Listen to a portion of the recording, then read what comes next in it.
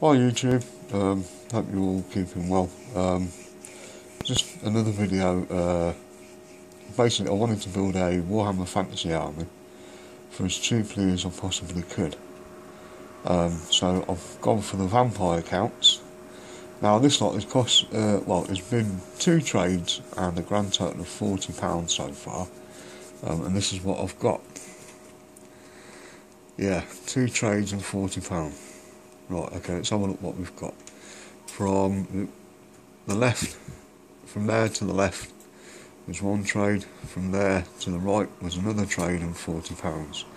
So let's see, we've got direwolves, graveguard, 30 skellies with spears, 30 skellies with hand weapons and shields, 20 skellies with spears, 10 ghouls, a corpse cart, some zombies and 2 vampires there.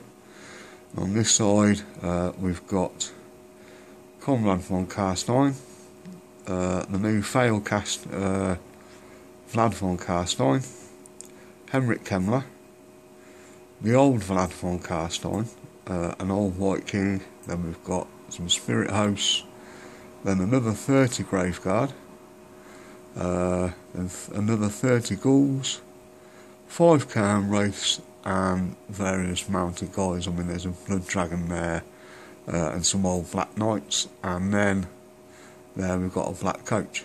So yeah, it's a little bit of a collection going so far. So far I've managed to paint up the direwolves, the 20 skellies with hand weapon and shields, 30, and 20 skellies with spears, and the corpse cart. But that's as much progress as I've done so far. What I was really wanting was this guy, Henrik Kemmler, who first appeared I think in 1982 with the Battle of Maison-Tal Abbey against Skaven and Bretonnians.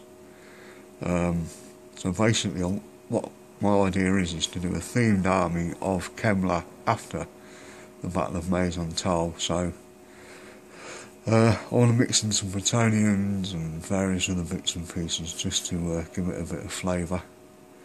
My favourite piece so far is this one, the corpse cart.